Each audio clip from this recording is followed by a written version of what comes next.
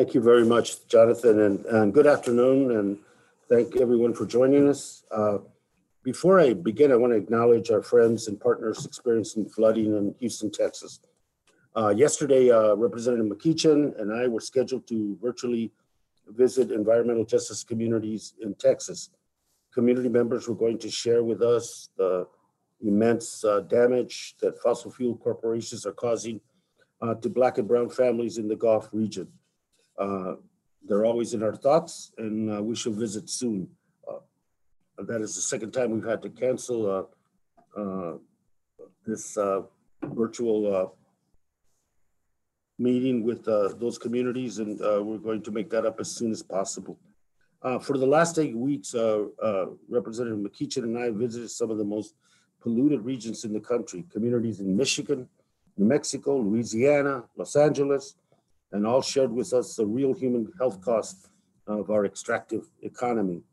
Today, we will be speaking with a different frontline community, historically Black colleges and universities that have been at the forefront of the civil rights movement for generations. HBCU students launched the sit-ins at lunch counters. HBCU students, such as our dear friend John Lewis, were original freedom riders, and now HBCU students are leading in the charge to fight environmental racism across our country. Our movement to guarantee the right to clean water, pure air, and ample recreation space sprung from HBCU campuses, and now they are proactively training the next generation of environmental scientists and environmental justice advocates. Without their help, Representative McEachin, Senator Harris, and myself, the Environmental Justice for All Act would not be possible. This bill essentially creates a new environmental justice grants under EPA, strengthens, importantly, the Civil Rights Act of 1964, allowing residents to seek justice through Title 11 of the Rights Act, strengthens the Environmental Policy Act, NEPA, by extending public comment periods and prior information to communities, creates an assistance fund for fair and just transition, and most importantly, it requires the consideration of cumulative impacts in permitting decisions under the Clean Water Act and the Clean Air Act. Our success to this point would not be possible without the efforts of our HBCU community. In order to build momentum going into this next Congress, my committee will be holding a full committee legislative hearing on October 1st. We are asking all environmental justice communities across this country to submit letters for the record before October. We must show now is the time to pass comprehensive environmental legislation. My colleague and partner through this endeavor, that's been almost 2 years now, the difference in the development of this particular piece of legislation and others that we see in Congress is that we built ours from the ground up. We felt that in order to have legitimacy and relevance to environmental justice communities and communities of color across this country, that their involvement at the initiation of developing legislation was essential. So we held a summit. 400 people came to DC from EJ communities across this country.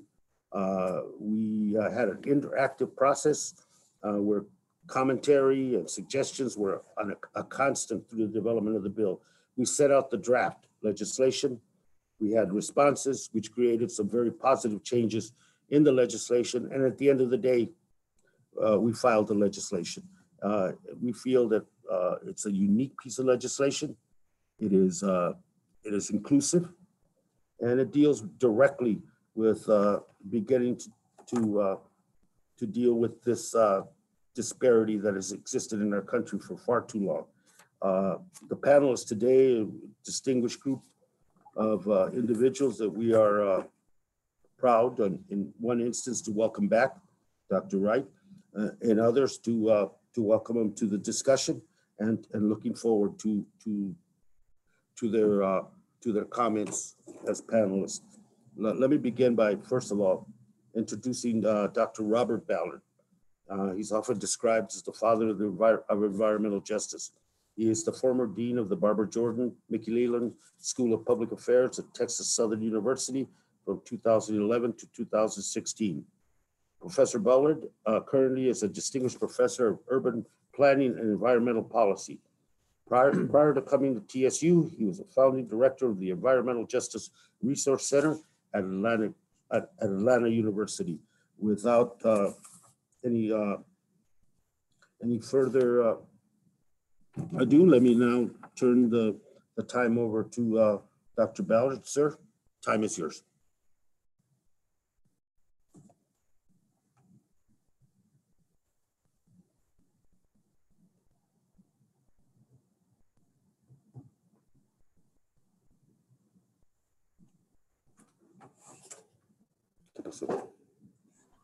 Yeah.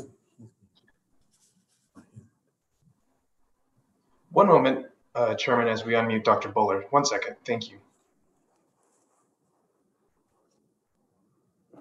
Oh, good morning. Can you hear me now? Good morning, yes, Doctor. Sir, we can. Thank you very much for being with us. Yes, thank you. I'm sorry.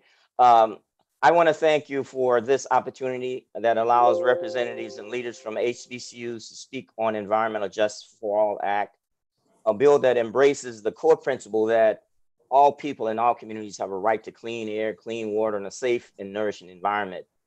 It has been our belief all along that federal policies can and should seek to achieve environmental and climate justice, economic justice, and health equity for all without regard to race, color, or national origin. Your zip code should not be the best predictor of your health and well-being. And as HBCUs and their graduates have a proud history and have played a major role in educating and training scientists, they also have played a major role in producing knowledge and research when it comes to environmental disparities, in addition to developing the foundation for and underpinnings of the environmental justice movement, and gathering the kinds of facts and data to show the disparate impact and risk and threats borne by low-income communities and communities of color. We need stronger environmental protection, not weaker, watered-down regulations. This Environmental Justice for All Act does that. The current administration has dismantled and rolled back more than 100 rules and laws designed to protect workers, consumers, and the environment. These changes and rollbacks have hit Black and other people of color and poor people hardest, since America is segregated and so is pollution. Polluting industries such as toxic waste facilities, high-risk chemical plants, oil refineries, coal-fired power plants, and highways and freeways have turned many Black and brown communities into environmental sacrifice zones. If we look at across the country, 79% of African Americans are more likely than whites to live where industrial pollution poses the greatest health dangers. And it's not just a poverty thing. Black households who have incomes of $50,000 to $60,000 live in neighborhoods that are more polluted than whites who make $10,000. A 2018 EPA study found that in 46 states, people of color live with more air pollution than whites, and African Americans are exposed to 1.4 times more fine particulate matter than whites. And recently, a Harvard study found that air pollution is linked to higher COVID-19 deaths. Persons living in areas with higher pollution are 15 times more likely to die from COVID-19 than someone in regions with 1 unit less of fine PM10, PM2.5, I'm sorry.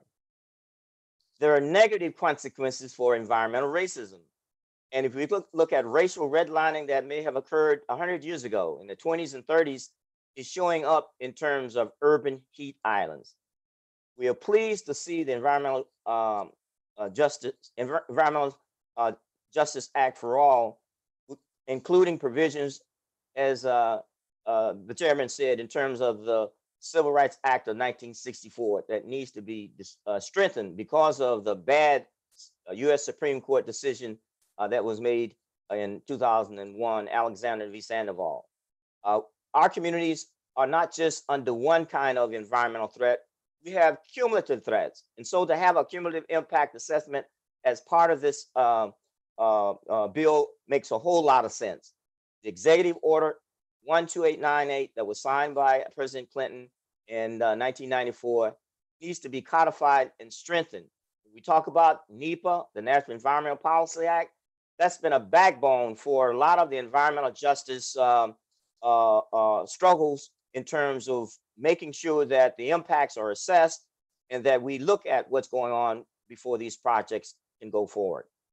Environmental justice is about health. And when we talk about chemical safety, many of our communities are surrounded by a lot of these chemical plants. I live in Houston. It's a major problem. So when we talk about this whole question of grants and research and resources that will be distributed in a way that can allow our communities and our universities to have these community university partnerships. And finally, I think it's important that we talk about the provisions of workers and a just transition as we move to a green, clean energy future, that it is inclusive and that we do not leave any communities behind in this transition. Thank you, sir.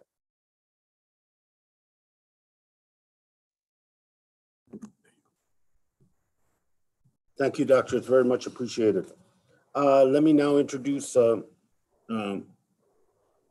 friend to this effort, Dr. Beverly Wright. Is an environmental justice scholar and advocate, author, civic leader, and professor of sociology. She's the founder and executive director of the Deep South Center for Environmental Justice.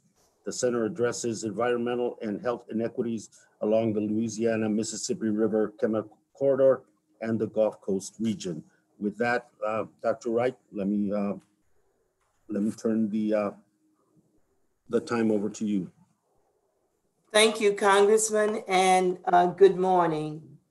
I am really excited that you decided to include HBCUs as a part of this discussion. And I always tell people that I owe my advanced degrees to an HBCU. I went to a relatively small college in northern Louisiana, which was like a foreign country for those of us who grew up in New Orleans. And at that school is known for football. But I tell people that we can walk and chew gum at the same time at Grambling State University. So we've also produced doctors and lawyers and accountants and PhDs, such as myself, in sociology. I think that this act, Environmental Justice for All, is an act that is extremely important, and especially when we look at the location of HBCUs and the people that HBCUs generally serve. Most of our universities are dead in the ghetto, many of them surrounded by polluting facilities. Southern University in Baton Rouge, Louisiana, which at one time was the largest HBCU, is completely surrounded by pollution. And everyone who attended that school at different points have in fact been exposed. But I think that the most important reason that HBCUs become really necessary as we push forward in our fight for environmental justice for all is that on HBCU campuses, students are exposed to many people who look like them and to other students who come from impacted communities. And on that campus, I can tell you that one of the things that you learn is that to be here, you are blessed. It's an opportunity that most of us don't get. And they also instill in you the notion of giving back. Now, I can't tell you any lecture that I ever went to where the professors told me, Beverly, you're really lucky to be here.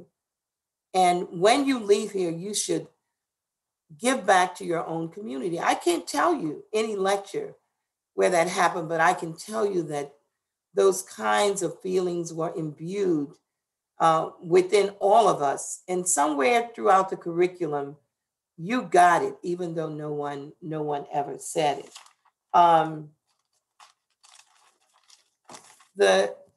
that takes me to where I am. I am Dr. Beverly Wright, working in the area of environmental justice because of an HBCU. My first experience in teaching was really at predominantly white schools, the University of New Orleans and then Wake Forest University. But I always had an ache to go back to HBCUs and work with communities. That actually happened because of my relationship with Dr. Robert Bullard, who just, by the way, gave you all of the facts. I need not review those again. But by working with him and putting in place what we've now developed into a whole theoretical concept called communiversity. Other people call it community-based participatory research, but we were doing it long before that happened. But working with Dr. Bullard and actually beginning to collect data that basically showed what our eyes could see. And that was the enormous discriminatory practices in citing and regulations not being followed, putting African Americans in the Mississippi River Chemical Corridor at risk. That led to my involvement, along with many others, in the environmental justice movement. But what that also did was gave me just a drive to make certain that students at HBCUs understood what environmental justice was, and then use their expertise, whatever they've learned, to give back to communities in trying to eradicate environmental justice. And out of that, for Dr. Bullard and myself, came the development of the HBCU Climate Change Consortium, which at this point is made up of 32 universities across the Gulf South and even all the way up to Philadelphia. That consortium has really enabled us to almost do rapid response in communities that are impacted. But more than that, it led to the development of the HBCU Climate Change Consortium, where we actually bring young people all together to hear from the most important and most learned scientists on climate change, and to present their own research. But most of all, we entice them to join this movement. In that way, growing the ranks of young people who will come behind us to continue this work.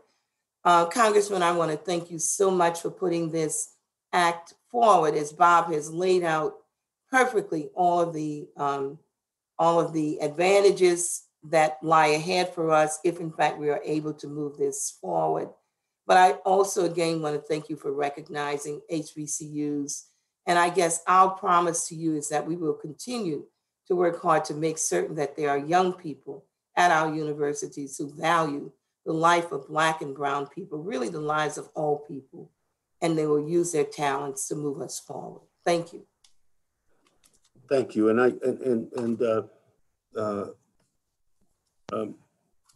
Mr. McEachin and I both understood that HBCUs and the consortium of 32 university colleges was an essential bedrock in how the legislation moves forward when we do pass it and it is signed into law. I think in communities, the need for, in the communities that we all come from and represent in one way or another, the need for academic and research expertise is going to be vital. You're sometimes EJ communities are put up against a slew of scientists that happen to be working with this chemical company or with this oil company, and to be able to counterbalance that with real information from intellectual and academic centers like HBCU universities and colleges is going to be a formidable tool for this legislation. We see that and see that on the horizon as something essential to how this law is implemented and how it's interpreted. Let me now ask Dr. Nataki Osborne-Jelks, Assistant Professor in Environmental and Health Sciences at Spelman College in Atlanta, to join us for this talk. She's also the manager of the Community and Leadership Development Programs for the National Wildlife Federation and chair of the West Atlanta Watershed Alliance, an organization committed to ensuring environmental justice in Southwest and Northwest Atlanta's African-American neighborhoods. An environmental engineer by training, Dr. Jelks is committed to being a social change engineer as well. Doctor, time is yours. Thank you so much, Congressman, for this opportunity to say just a few words. And I'll just add to what Dr. Bullard and Dr. Wright began to lay out. One, in terms of my appreciation for your work, your pioneering work on the Environmental Justice for All Act, but also in terms of your foresight and willingness to spotlight and highlight the work that is happening at HBCUs with respect to the fight for environmental justice. As Dr. Bullard and Dr. Wright have already sort of laid out, I also want to just share a little bit about how HBCUs are innovators and incubators, if you will, of social justice innovation. We have community engaged scholars who teach our students. We offer a pedagogy of transformation. We use the expertise that faculty bring, but also the creativity, the interest and the ingenuity of students to work in partnership with frontline communities. And in this work, we're able to center those community voices and those community concerns and really teach through our curriculum, teach our students to use the skills and the education that they are gaining to help us to address these challenging problems in our society. We're elevating the consciousness of these students. And when they leave our doors, they're not just wanting to be top-notch scientists or scholars or corporate leaders, but they are working to push the envelope, to fight against things like voter suppression, to start the dust of changes to rise in our communities with respect to environmental injustice and the widespread inequities that we see in our communities. And I speak today not only from what I see and from what I am engaged in as a faculty member at Spelman College, but also because this is my story. I went to Spelman College and I came to Spelman College after living in several different places, but one of those places was Baton Rouge, Louisiana, in the Cancer Alley corridor. Dr. Wright already talked about the fact that students and those who lived around the Southern University campus were exposed to the many facilities. And that's a part of my story as well. My parents, who are also both HBCU graduates, taught at Southern University. We lived close to the campus, and less than a mile away from where we lived were polluting facilities. And so I began, by the time I got to Spelman, to really connect the dots between the dirty air, the bad tasting and foul smelling water that we had in our community. And I connected that to, quite honestly, my mother's diagnosis with breast cancer. It's not that we can say, beyond a shadow of any doubt that what we may have been exposed to is the reason for her diagnosis, but really just the fact that that possibility existed gave me the impetus to want to get involved. And so as I was coming to understand all of these issues and challenges, and coming to understand that this community that I lived in was actually called Cancer Alley, I was able to follow up that new interest and a passion for working with communities by the education that I received at my HBCU. Spelman College is a part of the Atlanta University Center Consortium, which is now composed of Spelman College, Morehouse College, Clark Atlanta University, and the Morehouse School of Medicine. And if you're a student in any of those institutions, you're able to cross-register. What really made the difference is that I cross-registered and I took a class at Clark Atlanta University with none other than Dr. Robert Bullard, who was running the Environmental Justice Resource Center at that time, who was a faculty member in in the Department of Sociology at Clark Atlanta University, and I took a class on environment and society, which broke down, kind of in our colloquial terms, what environmental justice is, what environmental racism is, and why communities of color were fighting against these injustices that they were experiencing. And so that experience, paired with, just the impact that Spelman tries to have on its neighboring community. Through that impact, I began to volunteer with organizations like the Southern Organizing Committee for Economic and Social Justice. And so I immediately found ways to pair what I was learning in the classroom to things that I could do in the community surrounding Spelman College. And so I'll just kind of fast forward and say, from those experiences, I got a chance to work in places like EPA that at that time had strong partnerships with HBCUs and offered undergraduate research fellowships. And then I began to work with community members around me, and we founded an organization that works to promote and advance environmental justice on the west side of Atlanta, where we have some of the most environmentally impacted communities and some of the poorest communities. So I'll end with those points. But again, I just want to really lift up the role that HBCUs are playing alongside communities in the fight for environmental justice. We have been there. We will continue to be there. It's a part of our mission to be aligned with these communities that are in so much need and are challenged by so many different inequities in our society. Thank you so much again for this opportunity to share. Thank you. Appreciate it very much. Our next panelist is Ms. Joy Simon, graduate Dillard University, and also a master's degree from Texas Southern University. While at Dillard, she studied and conducted research in marine biology at the Marine Biology Laboratory in Africa and in Jamaica. She presented her research at conferences like Emergent Research Nationals and the Ecological Society of America. Joy holds a master's degree in urban planning and environmental policy from Texas Southern University. And while at TCU, she completed a thesis entitled Developing a Disaster Preparedness Toolkit to Effectively Train a community in Gizmar, Louisiana, in the case of a natural and anthropogenic disaster. Prophetic, to say the least, in that last thesis. So with that, let me ask you for your comments and turn the time over to you, Joy. Good morning. It's a pleasure to speak with you this morning, Chairman.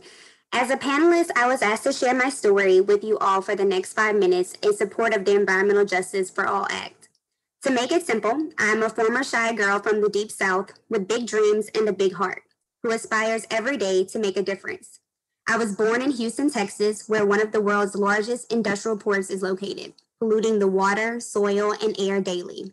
Shortly after I was born, my family and I moved to Geismar, Louisiana, a small African-American community along the Mississippi River, whose descendants were that of former slaves and plantation owners.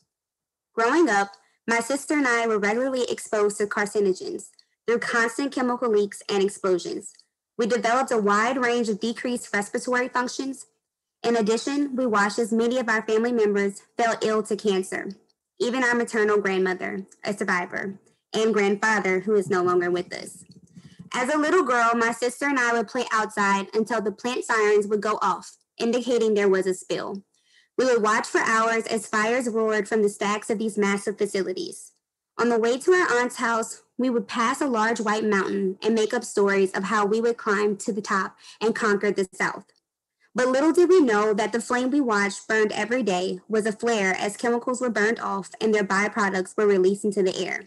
Little did we know that the White Mountain was just a pile of chemical waste. And little did we know that the sirens and smells that were released every week were cancer-causing agents that contributed to the death of our loved ones. Though at the time, neither of us knew the dangers of the place we lived and played. I knew something was not right, and I wanted to save my family and their legacy. As I began to do my own middle school version of research, I soon found out the place I loved so dearly was called Cancer Alley, infiltrated with hundreds of plants on the grounds of former plantations that slowly ate away at the health of those who lived there, taking the lives of many residents. like my family, that have roots that stretch back over 100 years. So I decided that I wanted to be a change agent. I decided to seek a higher education at the prestigious Dillard University and HBCU. While at this HBCU, I was transformed from that shy girl into the bold young woman you hear today. That HBCU gave me the wings I needed to fly and knowledge I needed to advocate for my community. At Dillard, I connected with people like Dr. Wright and others who taught me that environmental justice is not a choice, but a right for all. After graduating, she sent me back to the very place I was born so I could learn more about my rights. She sent me to Dr. Bullard and his team at Texas Southern University, another prestigious HBCU. They further groomed and prepared me to become a bold advocate for my community and other communities like mine. He sent me to places I had only dreamed of and exposed me to concepts and people I never knew existed. His entire team told me I was no longer allowed to be shy, but I had to walk with my head high, open my mouth, and be all who I was designed to be. I cherish my experience that I had at both HBCUs, serving under Dr. Wright and Dr. Bullard. Today, I'm a doctoral candidate at Texas A&M University, learning even more about environmental advocacy and disaster research as I study how organizations within multi-hazard community of colors prepare, respond, and recover from disasters in order to develop methods to increase their capacity. I work with the Hazard Reduction and Recovery Center at A&M, all while helping my family run a small nonprofit and virtual tutoring company in the same community I grew up in. You see, everything that I went through, all the places I've lived, and all the people that I met prepared me for the positions I hold today. Everything came full circle. You see, the common theme in my story is full circle moments. Now, let me point something out to you right now. Right here, right now, we are all in a full circle moment. Chairman, you and your team have an opportunity to embrace this full circle moment as you push this bill through, while the rest of us have the opportunity to vote in the upcoming election. We can make a difference for thousands of communities like mine that get up every day and have to smell death. Many like myself who can barely take a breath in because their lungs are weak from breathing in toxins every day for years. We can make a difference for the women who are at risk of infertility, children who have to drink poison every day, and the countless families that have to watch as their loved ones shrivel up and take their last breath. Today, we are in a full circle moment, so let's all do our part to advocate for the passing of such a monumental bill so we can all experience fresh air, clean water, and long, healthy life. Thank you very much. Thank you. Thank you very much. Let me just begin with the discussion, and I believe that Dr. Wright has to leave early for another commitment, and I was remiss in not indicating that my partner in this effort, Mr. McKeechan, is occupied with the issues that are going on the floor and in Congress as we speak, and his absence is sorely missed, but his presence has been consistent throughout this, and his point about insisting that that we involve you in this discussion was something that I thought was not only necessary, but I think, like I said earlier, is going to be critical in the implementation of the law. Dr. Ballard, let two issues that we get pushback on the legislation. The normal one, you're going too far. Let's incrementally do this. Let's make sure that the working group regarding the executive order is functional, and then we go from there. Number one. And number two is that the economic consequences of overprotection for impacted communities. And then I think the third thing is just the political reality that we're dealing with, as you indicated, with an administration that has rolled back 100, trying to dismantle one of the key weapons for EJ communities, which is NEPA. And in the process, EPA, instead of enforcing and strengthening regulations, is in the process of weakening and if not eliminating them entirely in terms of emissions and the accountability to polluters. I say that because what is said over and over again in the pushback is that it's about jobs, you're moving too quickly, And then the third thing is that this has nothing to do with racism and it has nothing to do with discrimination. Those are just consequences of people having to choosing to live where they live. You've heard them all before, so have I. But this is the pushback. That, in addition to the formidable resources that come to bear from the industry, from the petrochemical industry and from the fossil fuel industry, in terms of who they support financially as candidates for Congress and for the presidency, and who they don't. And those are going to be our obstacles. Those are going to be the pushback. If you could, or any of the panelists can chime in on this, but let me begin with Dr. Ballard. Your reaction to that pushback, which you know about because you've heard it before, but I think it's important to discuss it and why we need to press forward on this. Dr. Ballard? Yes, sir. I think all the points that you made have been points made for the last 4 decades that most of us that have been doing environmental justice work and anti-racism work. First of all, the executive order 12898 that was signed by President Clinton in 1994 is an executive order. It is not codified. It's based on 2 very important pieces of legislation: the 1964 Civil Rights Act, Title VI talks to the issue of non-discrimination in the allocation of federal funds, and the National Environmental Policy Act, NEPA, 1969 law that was passed under, NEPA came under Republican, Richard Nixon. So when we talk about whether or not this is somehow an issue that can be politicized, breathing is not political. It's not something that we decide next Tuesday we're not going to breathe. So we need, because those 2 pieces of legislation have been torn asunder and have been attacked. So the current executive order, even though it had some impact, has been weakened. So to strengthen that executive order and codify the whole notion that there is no relationship between environmental protection and pollution being disproportionately distributed to where people of color are. There's a whole body of research and knowledge that have dispelled those notions. And so we look at the science, we look at the facts, we look at the data, and the data will show and point to that it's not just poverty, it's not just people choosing to be next door to pollution and breathing poison.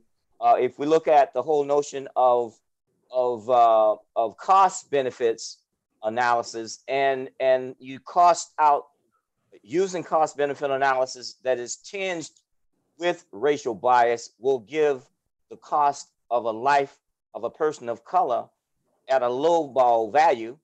And so the companies can say, well, it's cheaper to keep polluting and keep doing business as usual because it pays to have weak regulations. If we talk about this whole question of the extent to which urgency of now to get these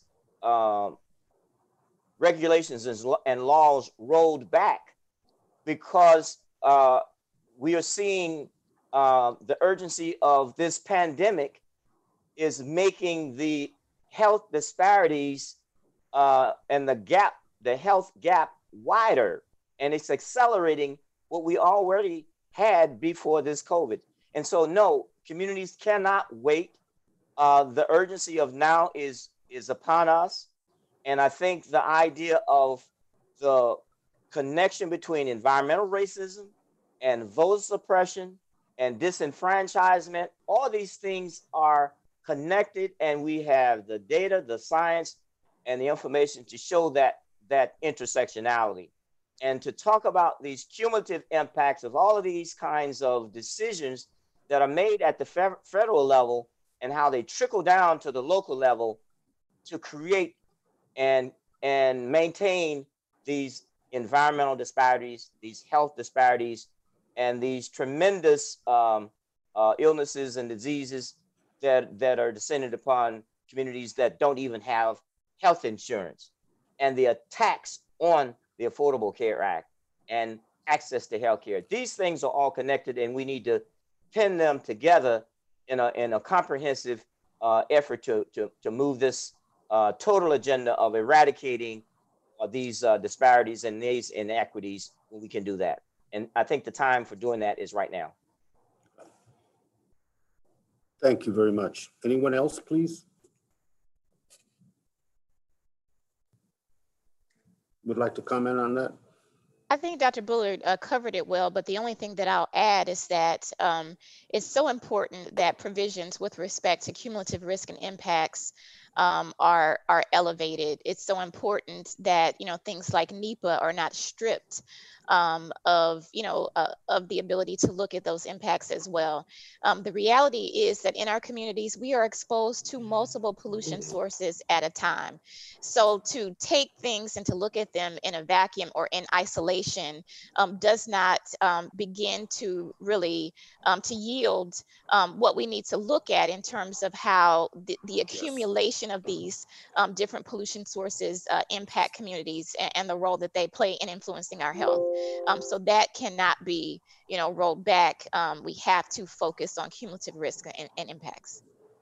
I wanted to, this is Dr. Wright, and I do have to get off in just a few minutes, but I just wanted to say that, and Bob presented it, that every one of these arguments have been, dispelled through research. But I think the story that Joy told this morning certainly speaks to this notion of people moving to where these chemical plants were. These communities have been here in the South since the end of slavery. These companies moved into these areas, and that has been shown scientifically. But not only that, discriminatory practices allowed them to move forward, buying out white people and leaving us to linger, a language in the middle of all of this poison that's still killing us today. That's one thing. The other thing is to talk about us moving too fast. When you look at the amount of years we've been dealing with this, and I've been in it 30 years myself. So, what is fast? How do you describe fast, moving too fast? Yeah. And the other part that they always tend to win on is money. But we have seen with this administration that money is printed and used in as many dollars and as many ways as the people in power want it to be used. That all of the tax breaks that have been given to rich people versus and trying to cut food stamps for poor people tell me that the money issue is just not real. It is one that is made up. But lastly, I would say this. I believe that the thing that most congressmen or politicians are missing is that anything that they do to clean up these environments that helps the quality of life for poor people helps them even more, because pollution does not remain in Cancer Alley. The waters in Louisiana are not the only waters that are poisoned. All of these things flow, and climate change is impacting all of us, and all of these things are tied together. So to the extent that they help us, they help all of us. They help the earth. They help people around the world, not even just, in our state or in the United States of America. And I believe that is connecting the dots, which is a term that Bob likes to use, connecting the dots in such a way that they see in the end they benefit. Then there's not enough money. There's no amount of money that they would not spend to make certain that their families and their children were safe. Thank you. Chairman, I'll just follow up with what Dr. Wright. For my community, we've lived there for generations. My family has been there since before slavery. So they were slaves on the very grounds that they lived in. Mm-hmm. So once the plantations and civil rights and all that occurred, the industries came in and they purchased the land for cheap, and they built around the slave quarters and the people that live there. And so now it's so many people say, well, why do you live there? Get in, get out. You can move away. Well, then if you don't pay me to move away, if I have a house that's been in my name for my great grandmother, my great great grandmother, and it's a legacy that I live in for free, now you want me just to pick up and move somewhere that doesn't have a chemical plant, and the house might cost me $300,000 to live in, but I can barely afford to pay my electric bill. So stating a case in that manner is just invalid, because that's unfeasible for so many people that live directly across the street from a chemical plant. And then the reality is they were there first. So you can say that you're coming in and you're trying to move us out, but we were here first. So how do you have the right to come in and pollute our water, our land, and our air? Excellent. That's a great point. In discussions with indigenous communities on the subject of environmental justice, one can point to the Navajo people that have suffered both land, water, and human contamination and suffering from uranium mining and the waste generated from that. It's still ongoing. There's been a cleanup that has been going on for 30 years in one particular mine. And, you know, the Navajo Nation has been there since time immemorial. And suddenly they have had these decisions made about their community, independent of theirs, without any consultation, without any discussion. And here they are 45, 50 years later, still having to deal with the health impacts and the water and the contamination both on their land and water. At what point in history does one acknowledge the fact that they were there, like I said, a millennium before anybody else showed up? But anyway, thank you. That was a good point. One of the other things, we did a hearing the other day on diversity in interior, and that included EPA and all the various agencies, because interior continues to be one of the lowest in terms of their integrated impact, in terms of having women and people of color within the ranks of the staffing there, from science down to park rangers, to people that are responsible for the interpretation of the American history, to visitors, etc.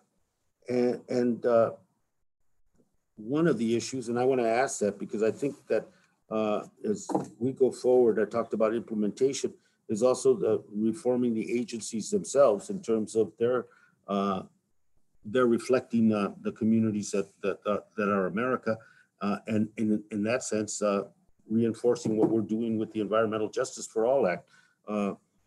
How do you,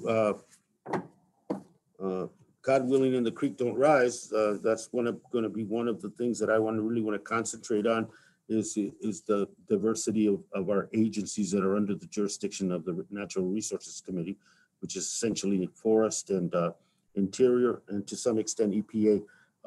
So if any of you could comment on that, because you know, the colleges that you represent have provided to this country a wealth of talent, educated talent, time and time again. And it's how you recruit and retain people, I think, is part of the issue as well. And so I wanted to, it reminded me because somebody said that, I think somebody said I got to work on a fellowship, I think through EPA. One of you said that, and how do we go forward? Because I think there's two things that we have to do. We have to move this agenda forward, and then for the implementation, we have to repair the damage that this administration's done to these agencies, and how they've been corrupted. And part of that, to me, is how do we diversify the people that work in those agencies? So I just open it up as a question, or for your comments. Not even a question, just your comments. So that's a great question. I mentioned earlier having an undergraduate research fellowship with the U.S. Environmental Protection Agency, which had, a program in which they work with HBCUs. So I had a campus mentor, research mentor on campus. I worked in his laboratory. And then during the summers, I interned at EPA. And I mentioned that I got some very valuable experiences. I got a chance to work in the Superfund Hazardous Waste Division. I later worked in the drinking water section at EPA Region 4, which is based in Atlanta. And that was also something that was very instrumental in helping to determine my career trajectory.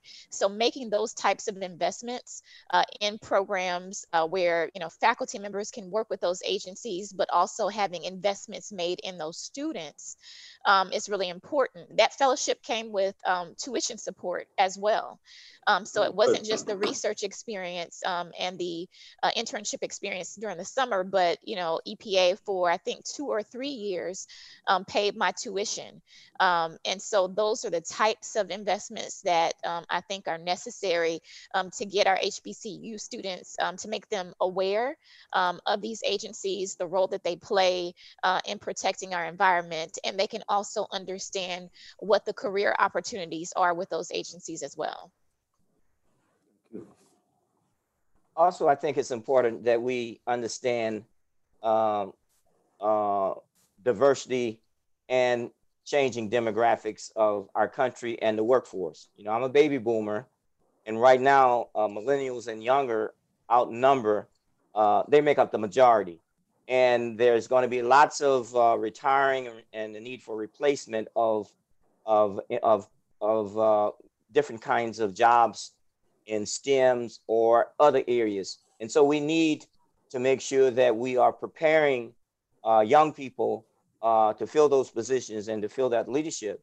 And in many cases, given the income disparities that exist in our society, most of our African American students and students of color will need some type of scholarship or some type of assistance or some type of support to get them into those positions in terms of entry level, undergraduate, graduate, and postgraduate. And so I think having those opportunities, just like Nataki said, will provide a good trajectory to expand and diversify the workforce. And so that we don't have shortages and that we don't have to import people from abroad, that we have people who are trained and we have populations that are underrepresented, severely underrepresented in those areas that your committee has priority over. And I think as we talk about those internships and those assistantships and those mentoring programs, they have a proven track record of turning out excellence and giving our young people a head start. When you have that internship, you have that experience. It gives you a leg up when you are going for the real job. And so it's very important that funds are put in place to support those kinds of initiatives that we know are needed. And we have the facts, we have the data, we have the science. And what we need now is the will and the commitment to do what's necessary. Thank you. The thing about it is that we only know what we know, right? And so many people that's my age, we don't know and don't have the exposure needed to obtain an internship or have access to those places. And so I think what's really pivotal for organizations and agencies is to create internships, create scholarship programs, and then go into high schools, go into HBCUs and develop partnerships and consortiums that really heavily recruits minorities and exposes them and teaches them that they can have access to places other than just working at the chemical plant that's killing them, right? And so trying to go beyond that. And so, I mean, I've had opportunities thanks to Dr. Bullard and Dr. Wright to go to Paris and work at NRDC and so many other places. But if it wasn't for them, I wouldn't have had access. So there's definitely a need to develop those partnerships and especially paid internships and scholarships because they can't afford to go and do those things.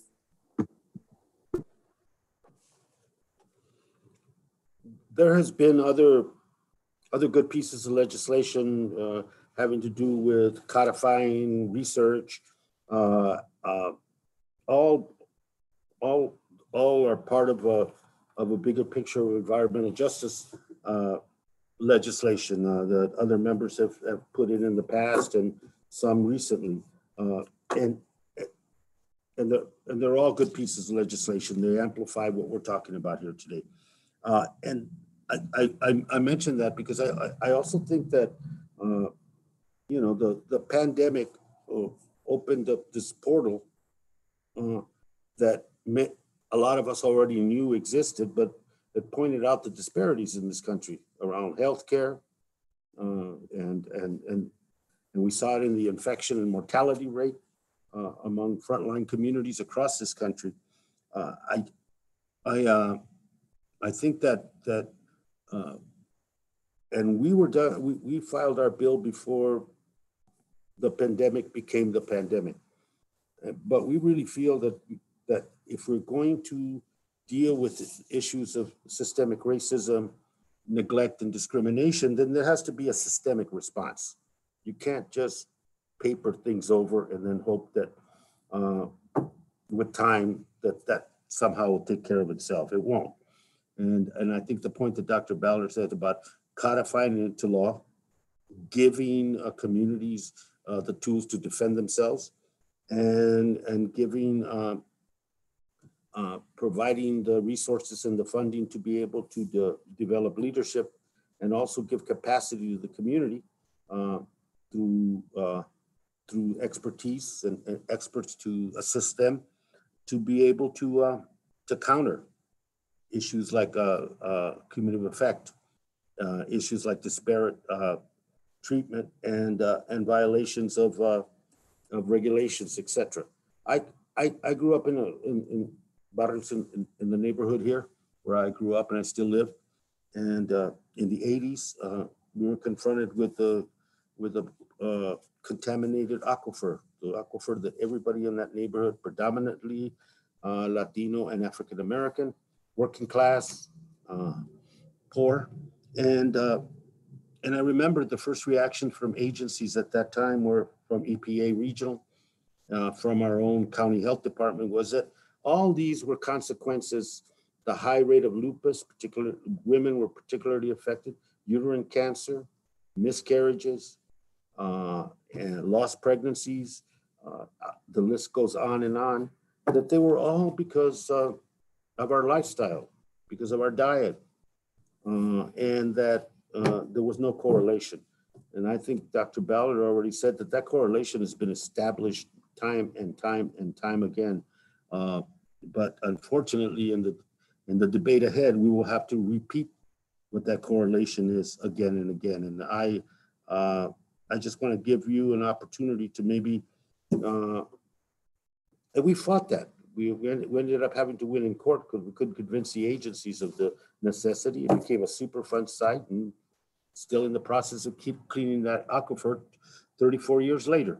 And the health consequences and the property value consequences, economic, continue. But I was gonna just try to end by asking you your recommendations for us that are promoting this bill. There has been good support. Part of what we're saying has been embedded in the presidential candidates' platform around environmental justice. The select committee in the House of Representatives that's dealing with climate change made it climate justice and embedded this whole bill as a recommendation to Congress that it needs to be enacted. The Energy Committee embedded our bill, the provisions of our bill into their legislation. So there seems to be some momentum, but I still think that this will be something we'll confront with a new Congress. And as such, you know, your recommendations to myself, Mr. McEachin, and the allies that we have, some almost 80 members that are co-sponsors, original co-sponsors of the legislation in Congress, going forward. And this is sincerely, as we go forward, how we message. And, you know, we have spent most of our quality time with people such as yourself, impacted communities, because I think their voice can be very, very powerful in moving this agenda, as they've been very powerful in getting us to this point.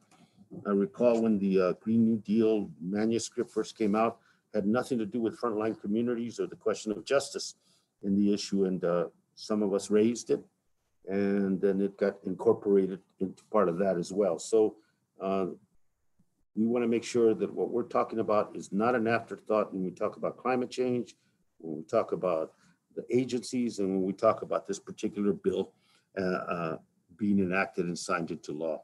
So any recommendations, I think, would honestly be well received. Well, I'll open it up to you. yes, I'd just like to, you know, first of all, commend the process that you and Congressman McEachin used, a bottom-up process, a process of building on the foundation and the knowledge of real communities, and then gathering the kinds of input from around the country, from different voices and frontline communities, and building off of that with facts and with the science, with things that you can go in and show, and understanding that no matter how much data and how many facts you have, facts alone has never been enough to get justice in this country. Because if that were the case, it would not have taken 50 years to get notices on cigarettes that nicotine causes cancer, lung cancer. So stay the course, stay strong, keep reaching out, and I think you'll keep getting more and more support for this bill, and that others who see the elements of this bill, they see the importance of incorporating the elements in the EJ for All Act into those other bills, like you said, the energy, the climate, etc. That to me gives even more strength to the fact that you're on the right track. Thank you.